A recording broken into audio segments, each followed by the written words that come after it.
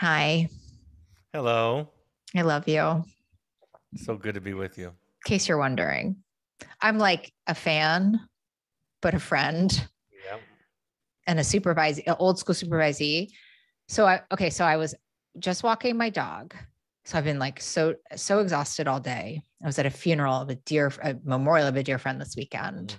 Mm, mm, And I've been so tired all day. And I'm like, I'm just not going to be able to like show up uh-huh. as my best self for this podcast with Brad Reedy. Mm, And then as I was just walking my dog before the podcast, I thought, maybe that's the point. right. Of all the people to not be able to show up as your true self Mm, or your best self. I'm showing up as my true self, but not as my best self. I really want to hear basically, I was like, well, you have him on the podcast. You may as well have him untangle this with you today right. because everybody feels this way. Yeah, we do, don't we? Well, and I don't know. And the purpose of this podcast, I mean, that's the stuff that makes you go binge eat and isolate and cut on yourself is like, Right. at least for me, when I'm like pretending and I'm putting all this Right. energy towards being my best self and then beating myself up after this. Like, that was such a bad podcast. So I was like, hey, why don't you just tell Brad how you're feeling and then see if he can untangle it? And, but I also want to talk about narcissism. So, like, we're just going to Yeah. put that on the list of All things. right. We'll get around to it, I'm sure. What do you think of that, Brad? I think it's the dilemma of our lives, to figure out how to show up and be okay with who we are is the whole thing. To be okay with who we are. And I think about this all the time, but I've been thinking about it a lot lately, very specifically about making sure we spend as much time as we can with people who can accept how we are, who we are in the moment, and then then we carry that around with us so that we can show up in more places, more authentically. But I think that's I really could talk about brilliant. that first question for hours and hours and hours because it's the thing of life. I'm so glad that I mean, just for people who like get friends like this, because I almost feel like it would, I mean, I've done a lot of work because Uh-huh. Brad Reedy says a therapist who hasn't done their work, go get Yeah, another therapist. really, right. Oh, yeah. I always say that to people. Ask your therapist Yeah, if they're in therapy and if they're not, run away. right, right. Um, but I thought to myself, and this is a really healthy thought. So, if you're listening, like, it takes practice. I thought, what a sin to the friendship to Right, pretend like you're okay. right. And by the way, to my listener, because I think like my authenticity is really part of my brand. Absolutely. I think your listeners experience a relationship with you in so many ways. I think they carry like my listeners, like Oh, my anytime we're listeners talking. experience a relationship with you too. Yeah. Because I channel you every They minute. carry it around with them. They carry around that feeling that who they are is okay because you show them. I mean, my therapist says so often, she says, we're just teaching people how to be a person, and nobody taught them that. They told them how to be a good something or other. And really this the purpose of life is your life, is who you are, is expressing your unique self to the world. And we learn very early that that's sometimes too much or too little or not quite right.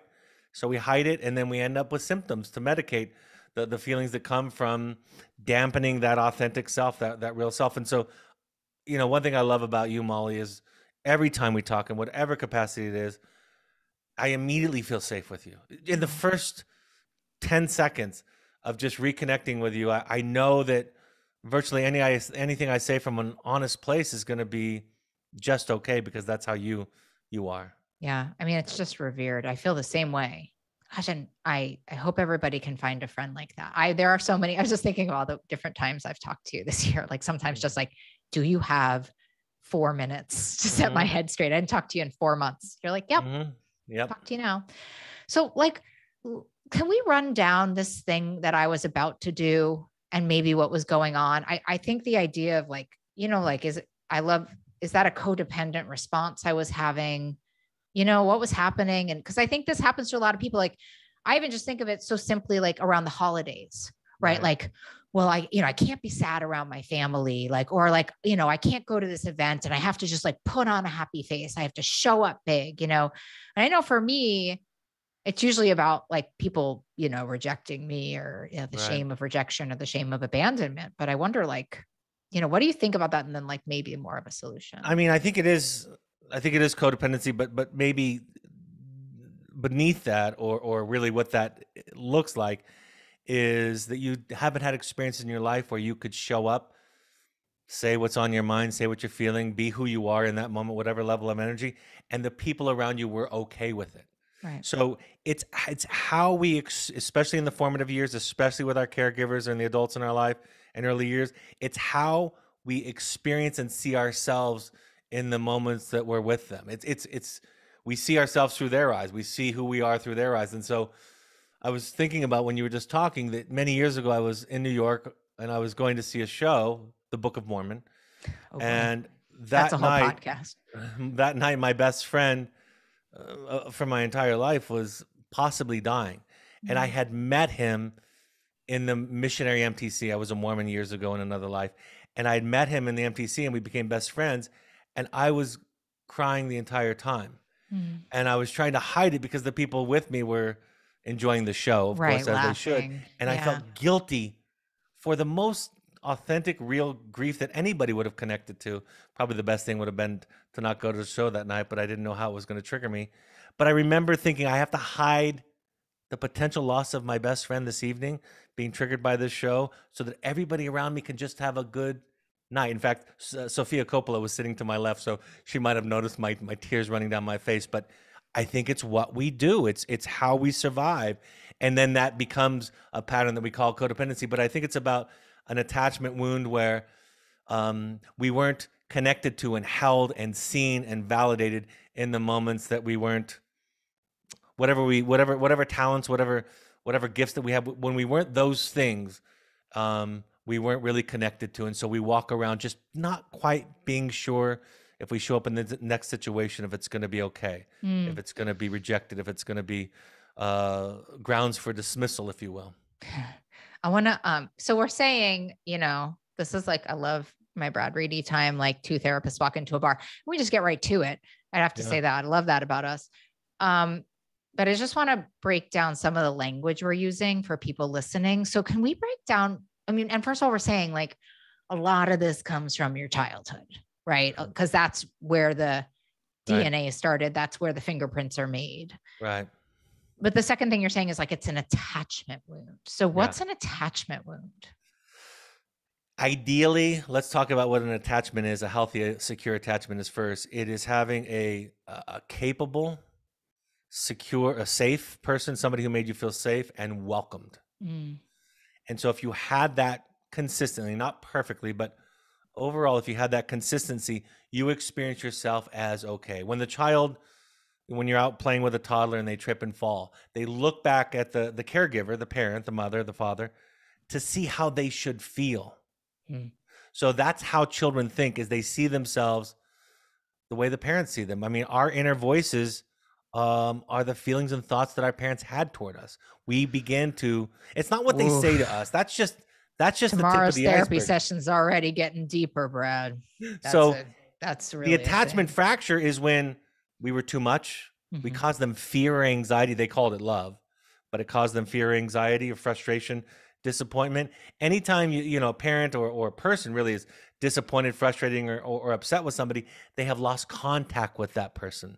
Because if you really understood somebody, right, at the deepest level, you would have empathy for them. We know that from our own experiences, that once you get to know somebody and their unique history and their dilemma, you just love them and understand where they're coming from. So it's about the fractured attachment. The attachment wound is about being disconnected, about not being seen, not being helped, not being welcomed. And then we find that we have to dance and we have to do all these things to kind of entertain the people to belong in that place. We have to not frown when we're sad, and not eat when we're hungry, or whatever it is we have to do so that people find us acceptable. And that behavior is trying to repair the attachment experience that we had, that we were too much or too little of something.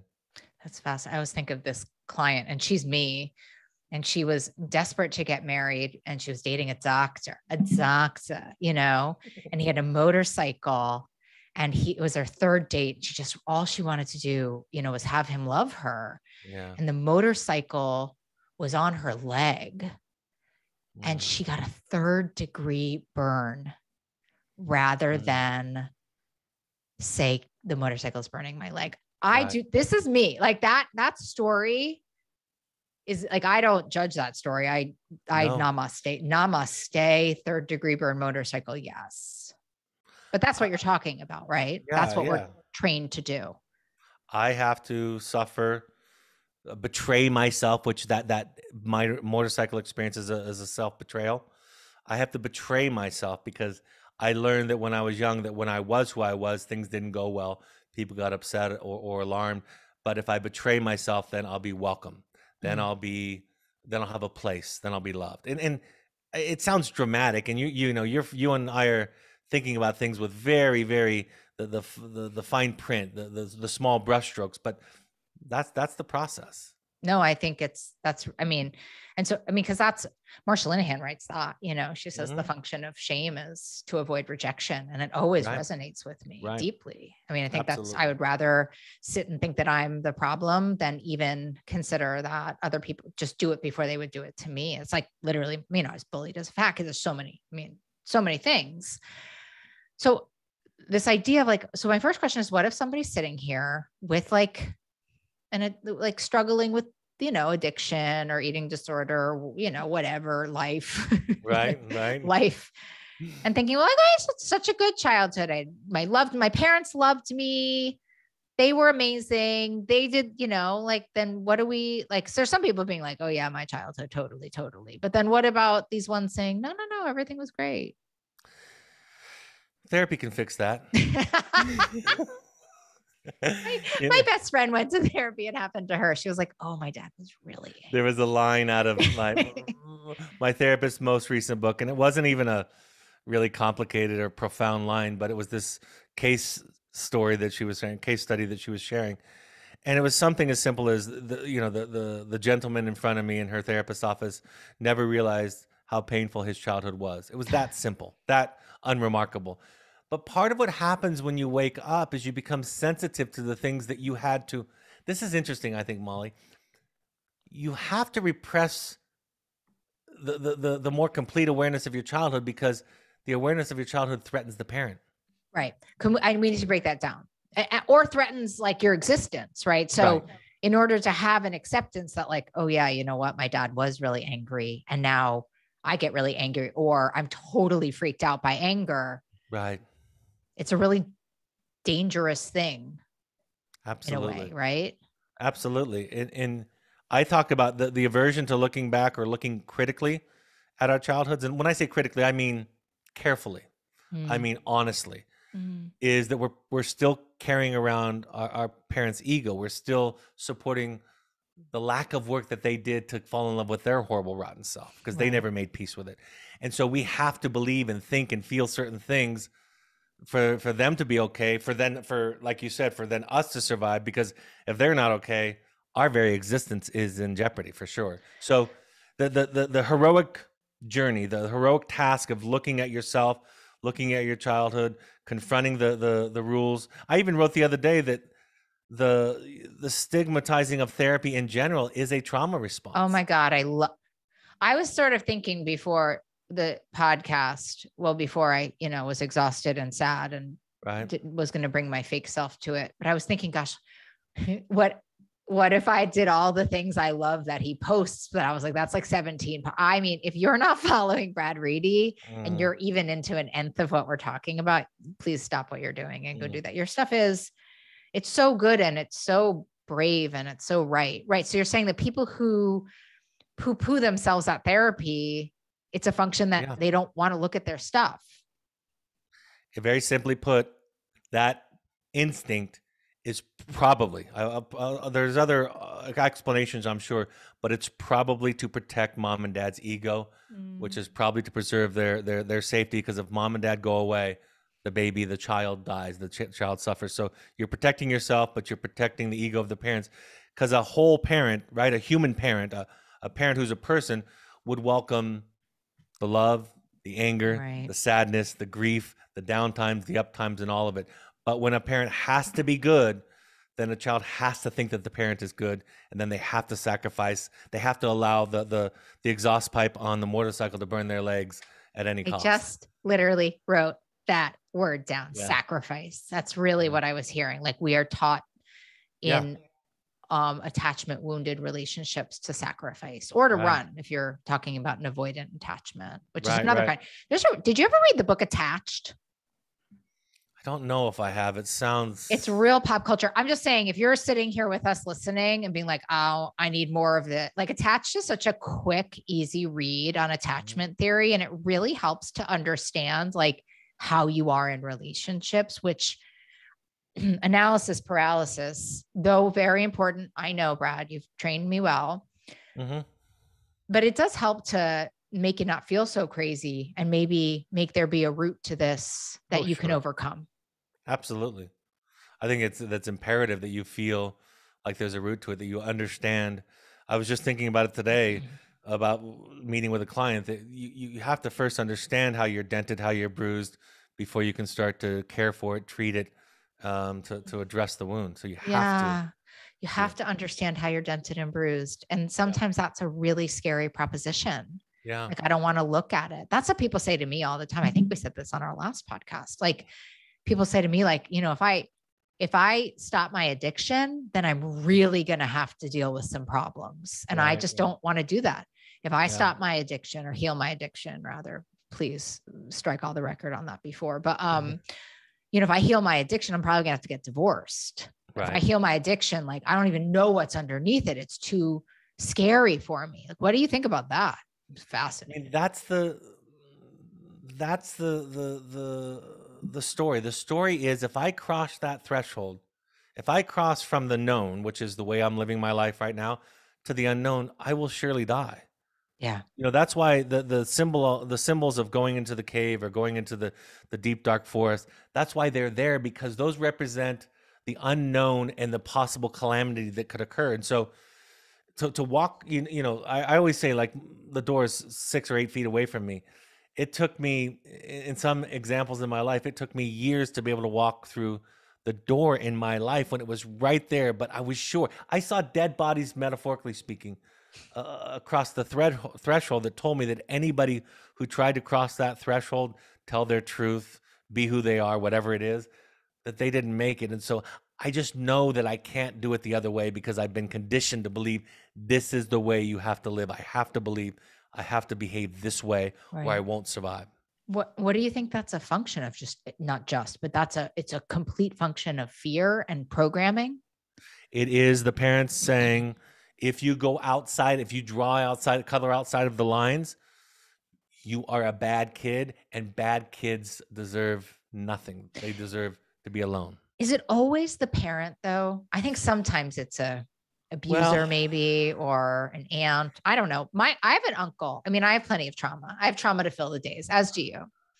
But I had this uncle once who said this really thing to me, and somehow it tattooed me and made me believe I was like a liar and too much, you know, and I had to do a lot of, it's funny, like when you're sitting in the work, you know, I don't know if this happened to you, sitting in the work, you think it's this one thing. And then you're like, oh, Uncle Philip. Okay, well, let's do that one then. Here we are. Yeah. I have one of those from my grandfather still. Yeah. I was walking in and I was probably 12, and he said I was starting to look like a blimp. That's what he said. Oh boy. And I'll never forget that moment. I'm traumatized from that by proxy. It brings tears to my eyes. Yeah, me too. But there's and I also have, on the other side, I have an uncle who filled in for my father, who was absent, and he wasn't there every day, but he took me to games and he spent time with me and he loved me and he just allowed me to be a kid and his kind of surrogate son. And I had a 6th grade teacher, Mr. McKechnie, who made a difference in my life, and I'm still in contact with him. And so you can do both. Other people, but that person who's there every day they have the biggest opportunity to do well or to do harm, for sure. And one thing we do know, Molly, is that if there is an attachment that's secure, assaults, one that's consistent. I know I was listening to your podcast on this. I made everybody who works for me listen to Abuse, circumstances, big T trauma often don't leave the same mark.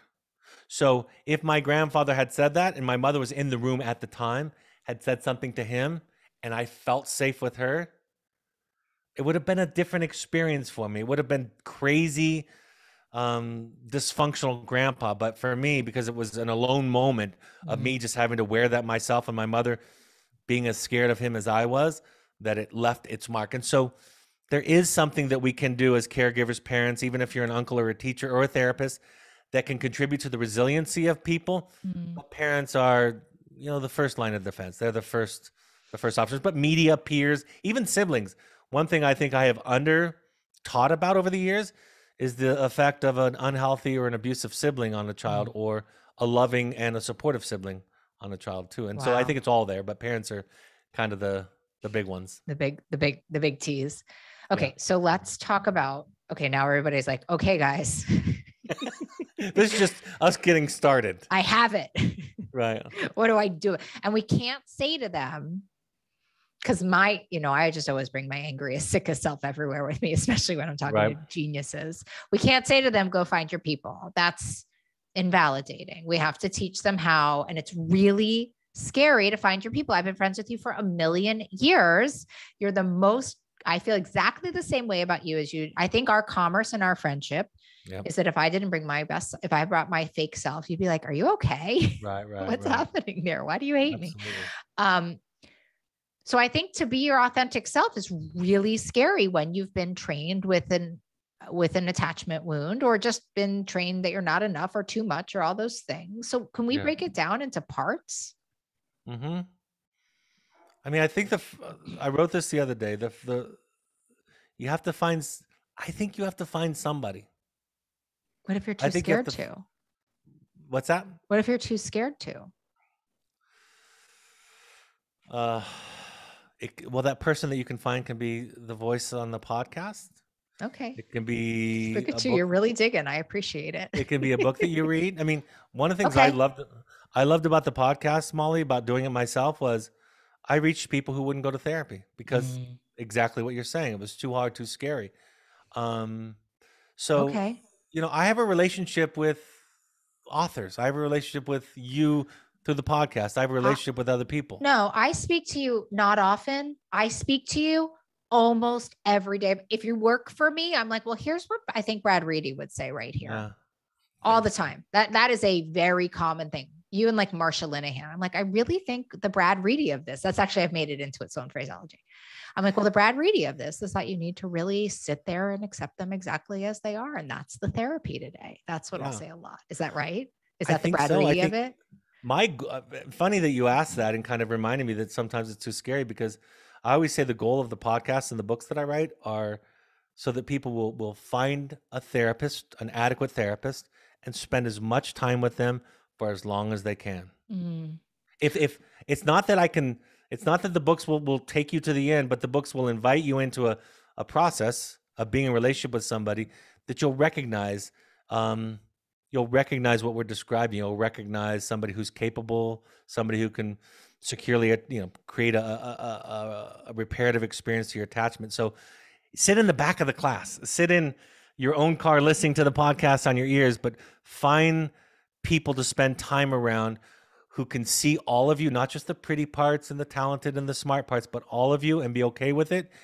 And after a while, you start to realize, I know what I'm looking for in a friend and a partner. For 40 years, Molly, I didn't know what to look for in a friend or a partner because I had so little experience with it, and I was so slow to learn it in therapy about what it was like to have somebody across from me that was a capable human adult. And I only learned that, not from the books that I read, although they helped. I learned that from the experience of sitting across from a capable, healthy adult. Yeah, JD's great. But what happens? This is what's my experience, because I deal with so much diet trauma, and a really common theme in diet trauma is people. I'm so excited to hear what you think about this. So people hiring coaches, therapists who end up victim shaming them. And by that, I mean, Yeah. you know, sort of making it like, hey, like, this is your fault. You're not trying hard enough. Or the things I've heard in my years, it's just endless. And so I wonder, like, what do you think of that? Because you're like, yeah, find a great therapist. But I think when you're in this vulnerable trauma, attachment wounded space, and you're, by the way, getting Instagram messages like, I can save your life. And then you're Right. sitting there and they're saying, which I've heard from a coach, my favorite one, you know, the common denominator in all these diets is you, and you're the problem. And this is what we need to fix. It's like, what are we to do? And especially with the saturation of social media, what are we to do to find the people? You know, the best way to find somebody is to tell them, I mean, I'm going to say this and then we'll go back to even if you can't do this, because Okay. that'll be your next question, I'm I sure. love you for everything. Well, I'm nothing if not reliable, Brad. You tell them how they feel about what they've said, and if they can apologize, regroup, and try to show up in a better way, then you have a good friend, a good mentor, a good sponsor, a good coach, good therapist. Yeah. If they make you the problem, and what that sounds like is saying, well, you're misinterpreting, or that's just your depressed self, or that's just your bipolar, or your borderline, or whatever, or your narcissistic self. Then you know you have a therapist that hasn't made peace with themselves, and you're sitting across from a compromised person who needs to be the good one. They can't hold space for you. So that's Brad, what that's we do. so Is good though. I actually love that. It's like, I always think like, you know, healers are humans. Yeah. And maybe going into each relationship, being more curious. I think what ends up happening, at least in my experience personally, it's like, I want someone to save me. I don't even understand that I have something in me that I can heal myself. And so if you're going in that space, it's unlikely you're going to come out, or you're probably attracting those vultures. Oh, I think I have to spend as much time telling clients, I'm not going to kick your ass. I'm not going to beat you up, because they think that that's love. They don't know that love is patient, kind, compassionate. Another thing to look for is if you were to tell a mentor, a sponsor, a coach, a therapist that you were upset or hurt by something they said, what you really are listening for is somebody to say, I'm so glad that you said that. I'm sure in your past, when you've told authority figures, when you were upset, that it didn't go well. And so the fact that you would take the risk with me and tell me how you felt, I'm honored by it. Thank you for telling me. Keep going. Yeah. If you hear that, don't leave. Right. Stick with that person. Oh, it's so true. I've heard, yeah, too nice, too nice, too nice. Yeah. But what if you're sitting there and the coach is saying, you know, you're the problem, and like, you believe it? I guess that we're already answering that. But what do you think of that? That's why I know it sounds silly. That's one of the reasons why I'm on Instagram and I do a podcast, is because I'm not in, you know, I'm not talking to these folks, but maybe somebody will read something. You know, I have a in one of my books, and I post it on Instagram now and again about what to look for in a therapist. Yeah, I love those. It kind of lists that. It's like, yeah, it's a slide one. It's so good. I would just love for somebody to read that and say, oh my gosh, I could never tell my therapist that I was frustrated with them, because I know when I have in the past, they've kind of bullied me back. And then they might look for something else. They might say, because you don't even know that that's a healthy relationship, because you're convinced. We are taught by our adults, the adults in our lives, that being critical, being a tough, you know, kick in the butt coach, is love. We're told that when authority figures and parents are afraid that it's love, they're saying, I do this because I love you. When you're really doing it because you're afraid. It's not bad or good, but don't confuse love and fear, because then I won't know who to be in a relationship with. Because then when somebody does something to me that I find unacceptable, and they tell me it's from love, I'll go back into that gaslit kind of place where I must not know what love is. I must be confused. I must. Oh dear. Can we unpack gaslighting while we're up? Just want to say, I'm really learning a lot today. I hope everyone else is having as good of a time as I am. That's what I want to say. Can you really boil down gas? I feel like all these words is really why I want to talk to you about narcissism, but we're not there yet. You gaslit me. Can you talk us through what gaslighting is? Because I think that's exactly right, is that people end up gaslighting us. I don't know if I said this to you before, but I encourage everybody to watch the movie. It's a good movie. 1938, Ingrid Bergman. It's it's called Gaslight. It holds up. It's a good old movie. Great. It's about a woman who marries a serial killer.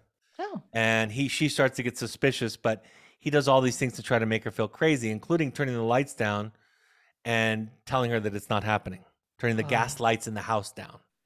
So that's where it comes from. So it's anytime somebody tries to make you feel crazy for what you're feeling instead of being curious and asking questions and understanding you. So if you got upset with me right now and I said, well, that's just this, or that's not really, I would be subtly gaslighting you. It doesn't have to be traumatic, like with a malignant narcissist. It can be saying to a child, look on the bright side, or the other kids weren't jealous. Or the other kids didn't hate you. They were just jealous, or, well, it wasn't that bad. Or, hey, here's a picture of me giving you a hug when you were 8. See, I was a good parent. It's trying to make you doubt your truth, your feelings, who you are. And so it's subtle, it's small. It doesn't have to be big and grand. It's just anytime somebody's trying to talk you out of your feelings by presenting information, ideas, concepts that you're crazy, you're crazy. Because then I think there's also sometimes, and I think you taught me this, and thousands of dollars of treatment taught me this, and then sometimes people are just super uncomfortable with feelings. Right. You know, I was at dinner with a friend and I lost it, but I think in a good way. I don't know. Tell me what you think.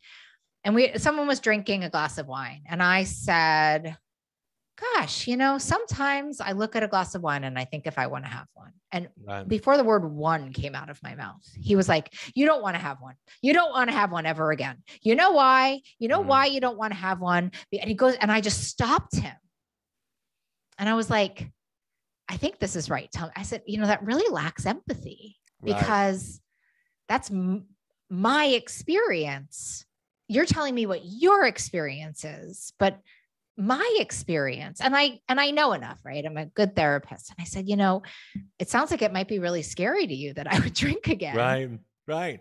And the thing is, I might have a craving for a drink, and there's lots of things that I might do if that happens. It's not so scary. And even if I drink again, there's going to be, as my friend Brad would say, and Brad's therapist, there's a really good reason why.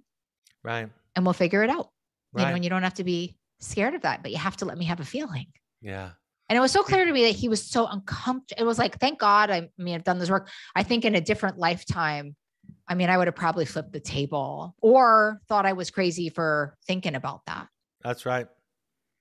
I was talking to a friend who was saying he was really struggling with a depressive episode. And he was saying, I'm just starting to believe that everything I feel and think, everybody's telling me that I'm wrong. And it was small things like an opinion about a movie or an opinion at work. And I said to him, because I've known him for a long time, he's a close friend. I said, I'm so glad you're starting to see it. I'm so glad you're starting to, you know, I it's a joke in my family, but it's a truth that I don't like mushrooms. And so when I say I don't like mushrooms, psychedelic or like cut ones on pizza, the regular ones that go on like salads and pizzas and lasagna or whatever. Just checking. It's 2022. And you can't say that you don't like mushrooms in a room full of relative strangers or acquaintances because people are going to try to talk you out of it. Try it with garlic. Try it sauteed. You won't taste it.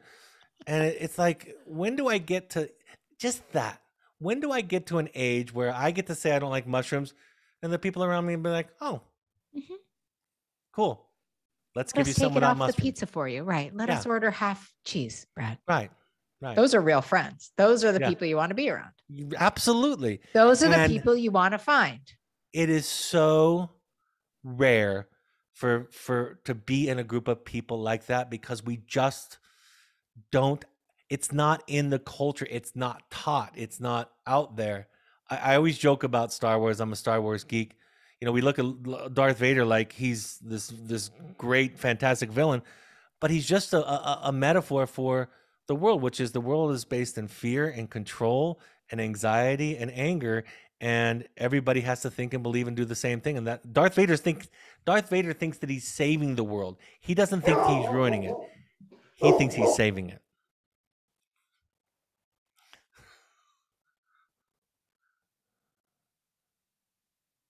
He wakes up from a nap. He has, it's his only trauma. He's a very normal dog. He just wakes up from a nap, like in a trauma space. Go to your place. It's 2022. Dogs on podcasts are acceptable today. My dog is. Yeah. I love and accept my dog exactly as he is. Isn't that what you would want me to do? Yeah. I'm sorry that Danny interrupted our podcast, but while we're here, Mm-hmm. I need to tell you something. Mm-hmm. I was just sitting here thinking, did I have a cup of coffee during this podcast? Like, what's happened to me? Because I'm feeling so like my stomach's relaxed and I feel like I can breathe a little. And I just want to say to everyone listening, it's like, I think I just did what Brad would tell me to do, which is like, this is what it's like, I think, when I say to people, call a friend. Right. Call someone you love. We're not talking about my sadness. We're talking about things that you and I find interesting, like attachment wounds and being your authentic self. And I was just thinking, like, it really kind of made me cry. Like, the solution really is connection, like 100% of the time. Yep. The solution really is connection 100% of the time. And you and I both know, whatever the context, whatever situation that we show up, we might have our doubts going into it, but really quickly we remember that however I am is okay. And you know that about you too. And nothing makes you feel more alive. I even say this to couples. You will fall back in love again when you are allowed to be who you are. And it's okay. It won't be about them changing. It'll be about them realizing that who you are is okay. And you'll be so surprised about how much the love comes back. And so once you're allowed to be who you are, you have access to all the energy, all the magic, all the love, all the good stuff comes out too, because it gets trapped when we repress the shoulds and the shame. All the love and the energy gets lost too. God, I love that. And okay, so if we found the right person or the right people, that's step one. Yeah. Then step two is starting to remove the armor. Like Tara Brach talks about that a lot, that we've created this armor on ourselves and we're screaming so loud, but our armor is so good that nobody can hear. I mean, yeah, Molly Carmel circa, 1995. But how do you start to remove the armor, do you think? Well, this is going to be a little strange of an answer. I wouldn't encourage you to take it off until you want to. We have a slogan. That is the most Brad Reedy thing. Like, I'm going to tell that story in session. That's the most perfect, beautiful thing. It makes people uncomfortable when you say that because they're in such a rush to heal. I don't like how we attribute things like being vulnerable and we call it a virtue.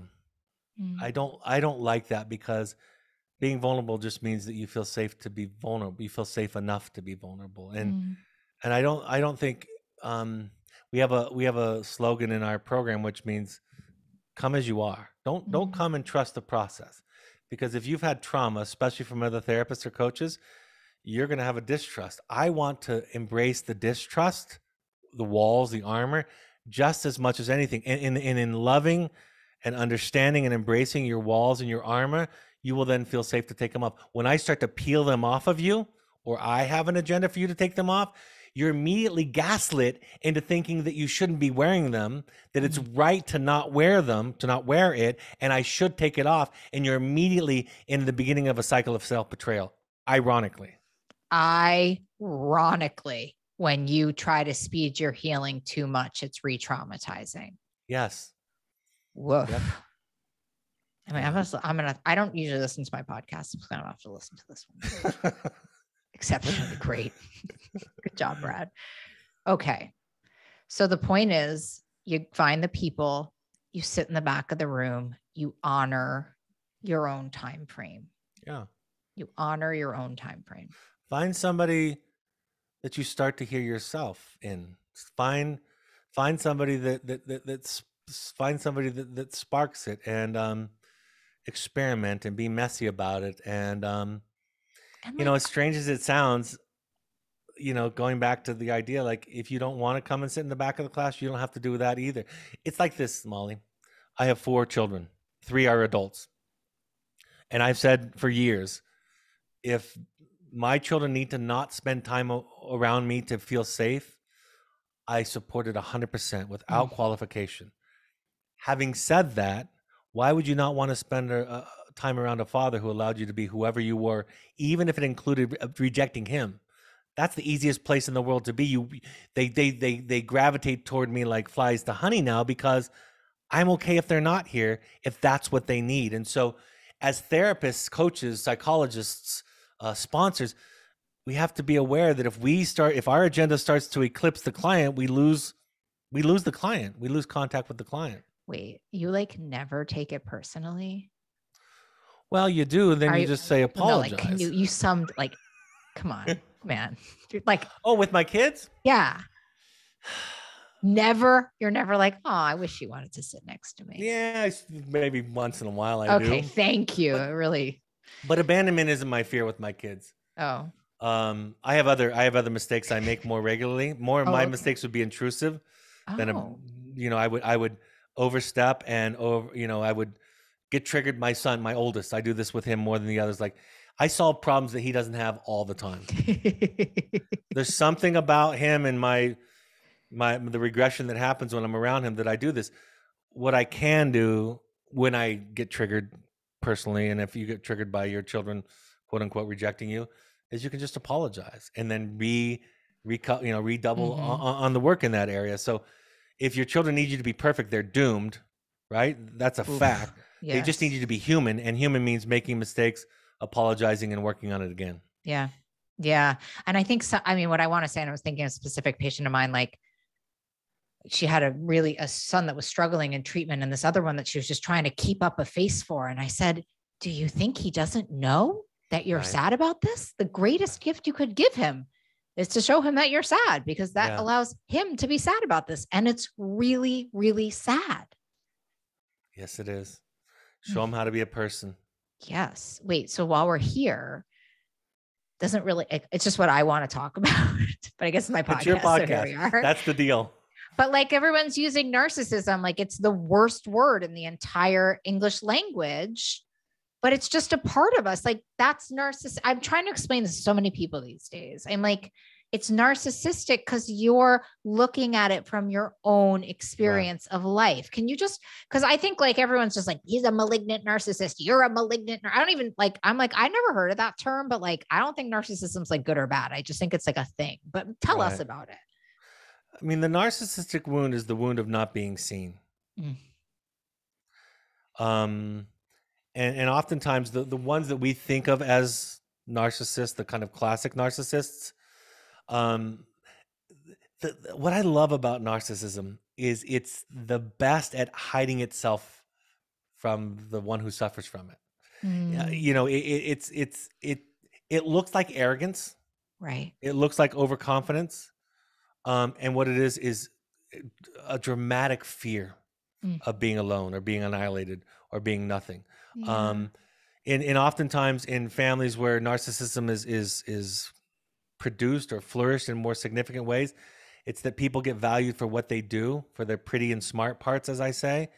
And when you get value, it's my favorite story about this is Bob Dylan, when his son Jacob got a #1 album in the 1990s, and a reporter asked Bob about it. And he said, "Are you proud of your son for his accomplishment, having a #1 album?" And Bob said, "It's irrelevant.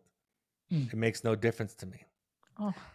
And that tells you that Bob's love for his son, being proud of his son, wasn't contingent on accomplishments. And so if we get seen for who we are, which is human beings, we have less narcissism. If we don't get seen, or we get seen for the wrong things, valued for the wrong things, we think we have to keep that up.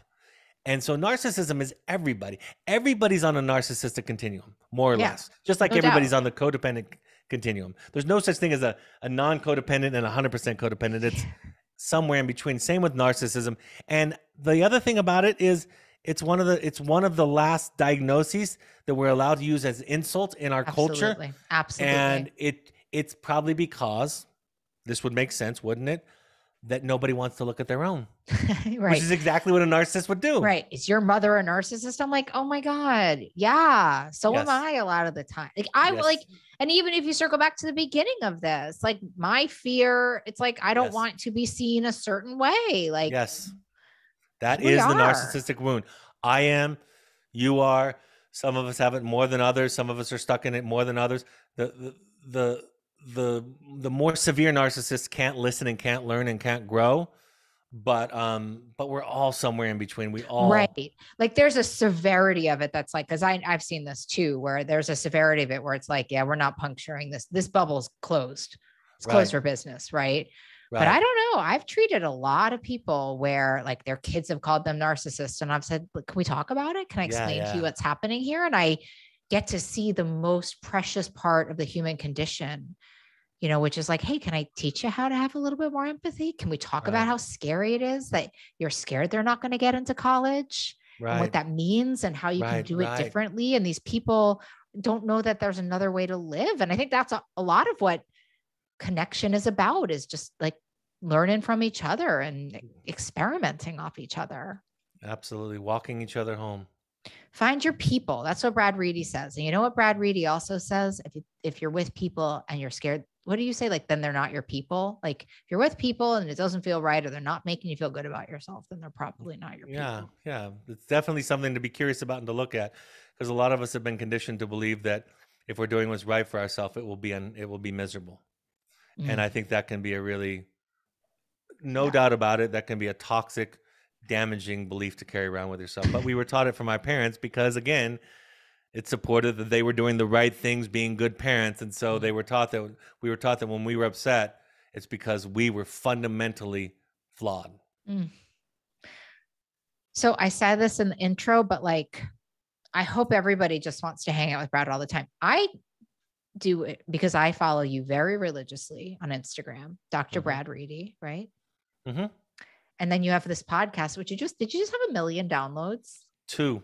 Oh my God. Sorry about that. Just have 2 2 million. million downloads. Yeah. It's such a good, and listen, if you're a parent, double down. If you're not a parent, go. But if you're a parent, that's how Brad and I know each other. We work on really interesting Right. cases together. That's really how we first met. Mm-hmm. And Brad is the person that, like, when we don't know what to do, we call Brad Reedy when it comes to parenting. So get on that, even just for parenting yourself, in my humble opinion. And that's the thing is I've been thinking about this a lot lately, that it's for parents, or if you had a parent.